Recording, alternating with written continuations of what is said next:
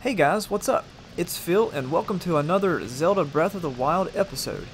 In this video, I'm going to show you how to complete the Shae Mosah Shrine and show you how to get all the chests, and we're getting started right now. So, as you're making your way up to Death Mountain, probably just about to take on the Divine Beast Redania, you'll find yourself at Goron City. Near the top part of the city, you'll also find a shrine called Shae Mosah. Now, you will need a bow and some arrows before you enter the shrine, so be sure to stock up on a few. You'll need them to complete the shrine and gain access to all the chests inside. Once you get inside, you'll be presented with a gated door, some dry leaves, and a heavy wooden barrel on a ledge above the door. There will also be a hole in the ceiling, and if you look up, you'll see a hanging lamp with fire. You'll need to use arrows to cut the rope, and once you do, the hanging basket falls, catching all the leaves on fire, and ultimately causes the barrel to fall on the ground. Next, you can pick up the barrel and place it on the floor trigger, and that opens your first door.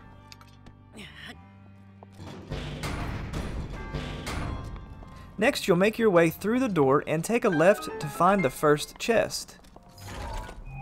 And then next you'll need to kill 3 enemies, which should be fairly easy for you, especially if you use the newly found weapon, the Stone Smasher.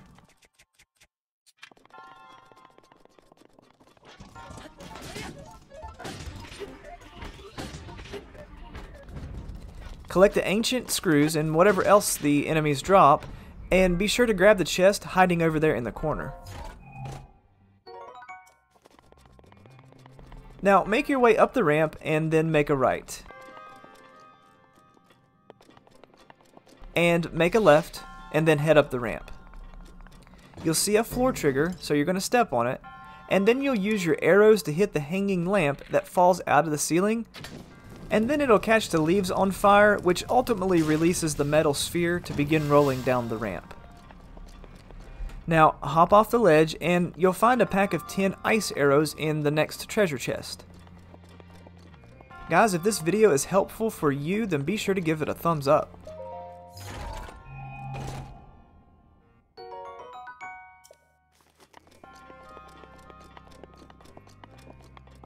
As you go down this little hallway, you'll find on your right another gated door. So make a left and you'll find another floor trigger for you to step on. And once you do, the metal sphere that you had just sent down the ramp just a second ago will proceed forward and spin the wheel.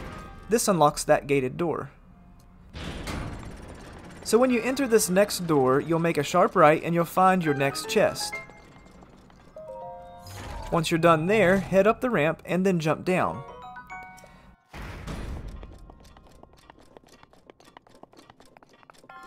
Now that you have the key in hand, head down the hallway and take a right. And as you turn the corner, you'll see the door that requires the key.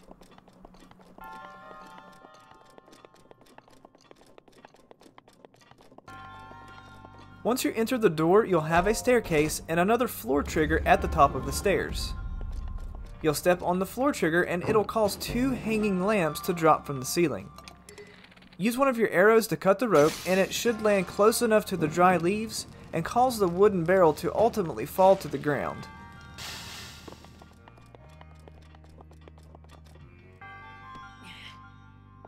You'll pick up the wooden barrel, put it on the floor trigger, and open the door to complete this shrine.